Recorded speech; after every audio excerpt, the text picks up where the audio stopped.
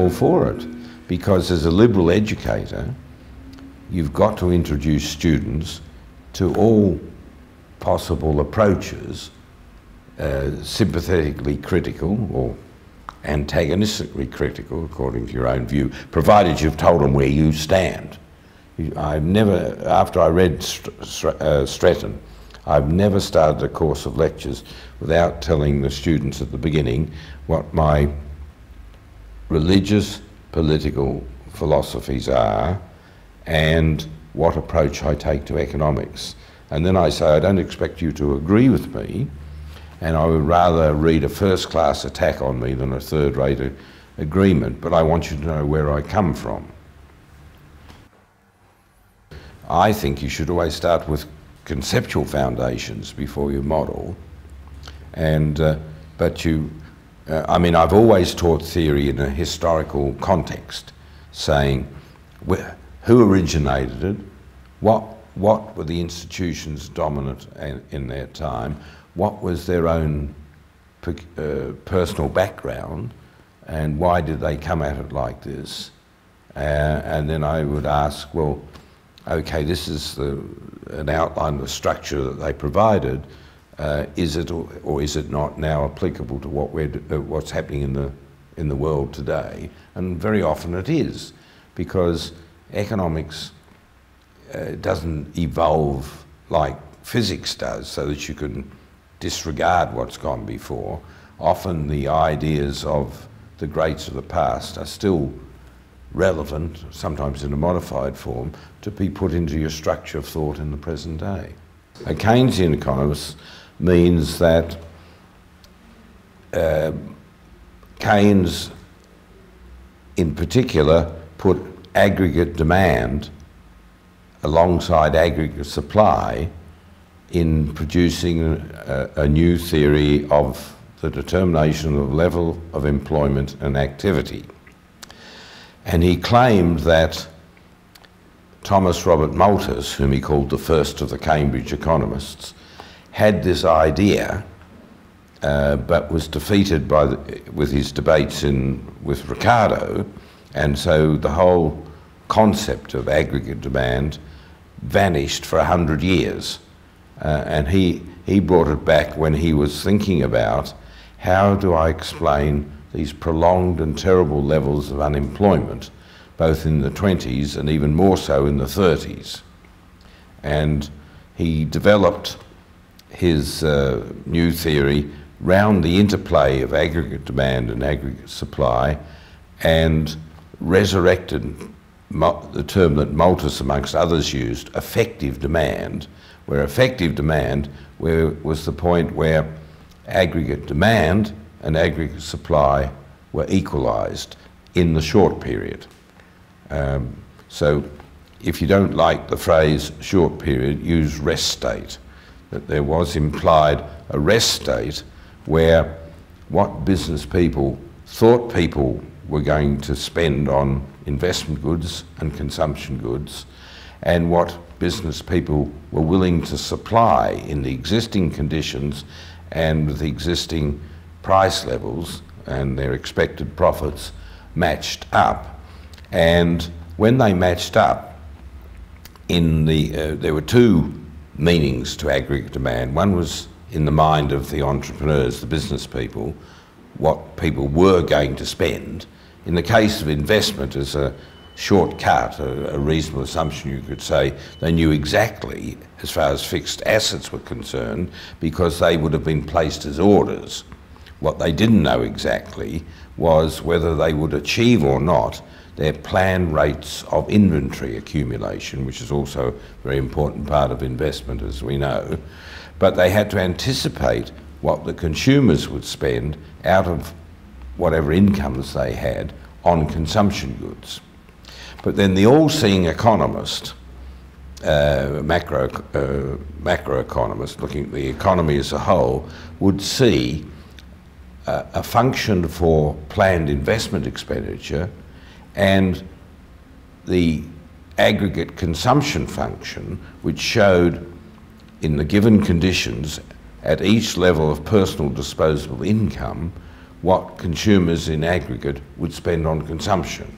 And when all those three things matched up, you were at the point of effective demand, and that was a rest state unless something happened to change the level of planned investment expenditure or the level of consumption expenditure out of a given level of personal disposable income. It was taken by the mainstream to be an aggregation problem. How do you aggregate capital to explain the distribution of income? And of course, some of them said, well, you don't have to if you're a general equilibrium theorist. But really, as Joan Robinson stressed more and more, and so did I, it was really what vision of the workings of the economy do you have in your mind? Do you come out of the Fisherian, well, Fish is a good example, that the consumer queen is the guiding factor, trying to maximise her expected utility over her lifetime by dividing her income between consumption and saving, and all the other not agents, all the other sort of institutions of society, firms, stock exchanges and so on, are means to the end of her achieving or not achieving these ends. That's one vision, very much an individual, subjective value vision. The other comes out of Marx and Smith and then Keynes, where the swashbuckling, ruthless entrepreneur capitalist is the principal decision maker, and all the other aspects of society dance to their tune. And according to which of those visions you have, so you have very different views on what you're analysing and what your policies are going to be. Joan Robinson defines post-Keynesian economics as an approach which takes account of the fact that you can't escape uncertainty. So you have to make decisions about the future which you don't know what it's going to be. Lying behind proper Keynesian analysis is the assumption that everybody, or all important decision makers, are doing it in an environment of fundamental uncertainty, so that expectations, both in short-term expectations and long-term expectations, have a central role to play. And it's in the light of people's expectations and then the total outcome of what they do, we see whether expectations are realised or not. And if they're not, then in Keynes's analysis there are a variety of different stories of how the decision makers react to the signals that are given out by the initial non-realisation of expectations. So you can tell a story of approaching the short period rest state. Risk can be handled by probability theory and a definite number be put on it. Uncertainty can't. As Keynes has a famous description in his 1937 QJE article, ending up, we simply do not know. What is going to be the price of wheat 20 years on? When will the Third World War start? Well, we know the answer to that if Trump becomes president, but leaving that aside, we don't know when the Third World War is going to start or if it ever will. Well, I think we're quite a, what do you call, a pluralist lot. And people, I mean, Joan, for example, was a left Keynesian. Kahn was much more a liberal, I think. Austin Robinson was a pragmatist. Redaway was, if anything, a liberal. But they all had a very similar approach. I mean, they put, in the case of people like Austin and Brian Redaway, they'd learnt Marshall and they'd learnt Keynes, and from that they developed everything else they ever did.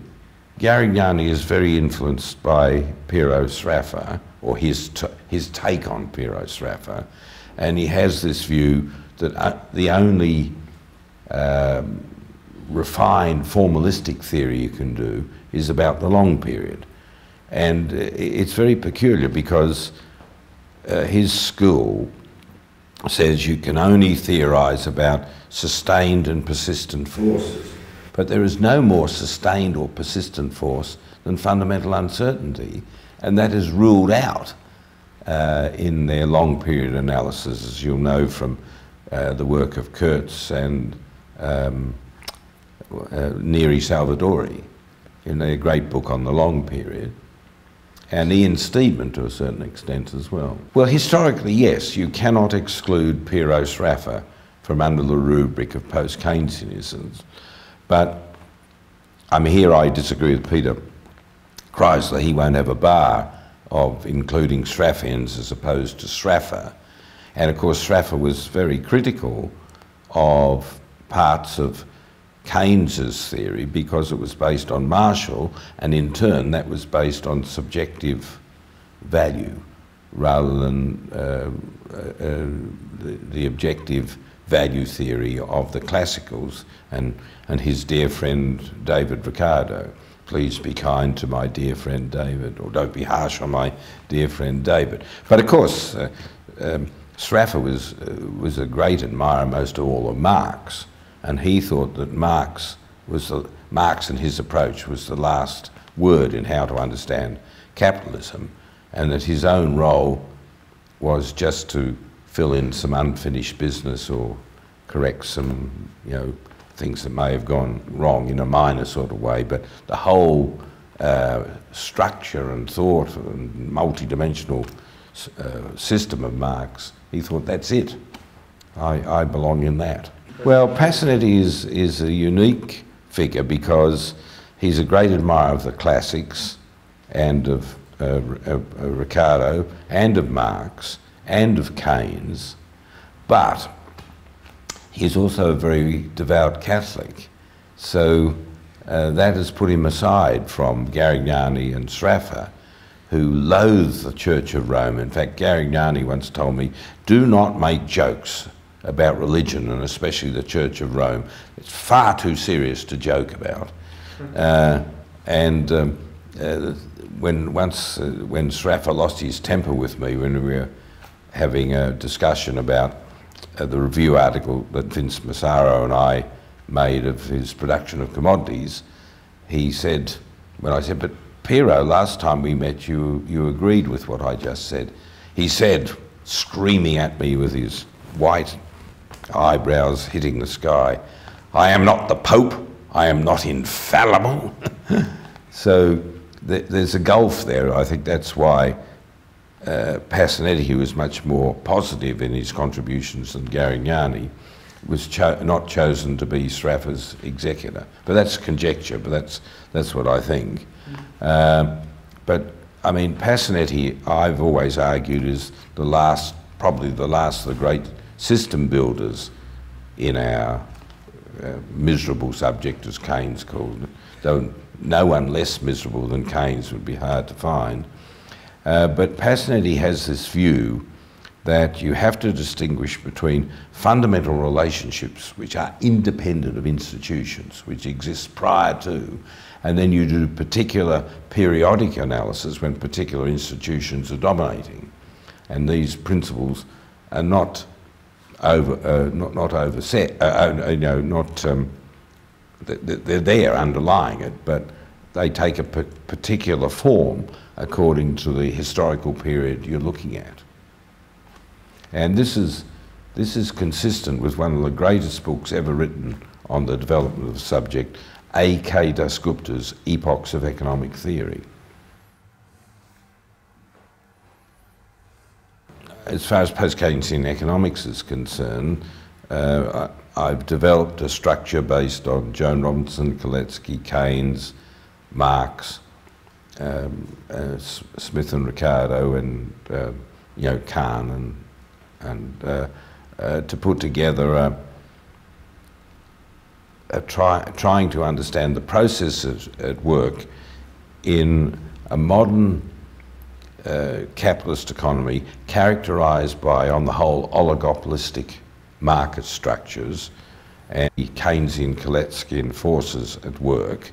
And I've come increasingly to be influenced by the work of Richard Goodwin, which culminated in his growth cycle model and putting together production interdependent models and aggregate cycle models, and late Kalecki, where he said the long run trend is not an independent entity, it grows out of a succession of short period happenings.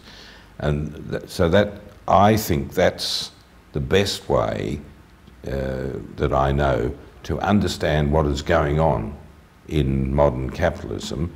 And of course you have to then put in Marx's insight, followed up by it's a Keynesian insight as well, that finance capital and industrial capital and commercial capital are all interwoven. And when finance capital is out of kilter with industrial capital and commercial capital, then you will get instability and often crisis.